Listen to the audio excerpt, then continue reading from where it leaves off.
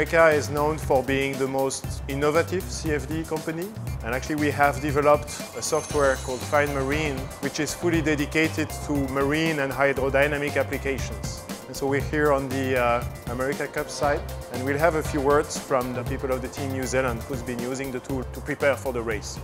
Emirates Team New Zealand is the longest established team in the America's Cup. We can sort of trace our roots all the way back to the competition in Fremantle in '87. 15 years ago, all of our testing was either wind tunnel or towing tank, to finally this time making it to 100% computational type environment.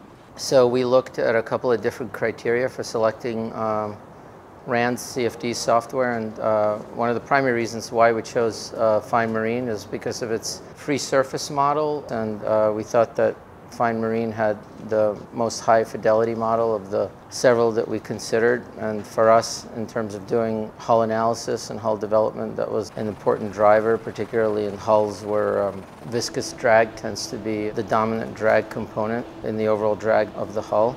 Primarily when you look out there and you see the very fine margins between the boats, first and foremost in our criteria for choosing a code is the high fidelity model.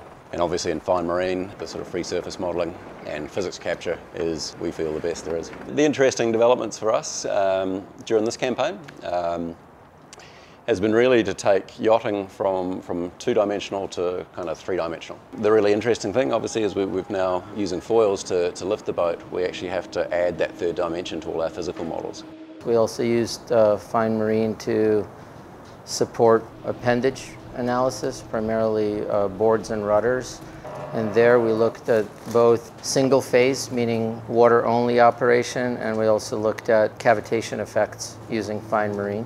In terms of productivity with the software, that's had a huge impact because we now have this whole extra dimension in the data spread. So we have to model not only a range of speeds and headings and trim angles and the like, we now have to model a range of displacements depending on how much of the boat's being picked up by the foil. The important factors for us are just the huge flexibility that the numerical kind of paradigm gives you.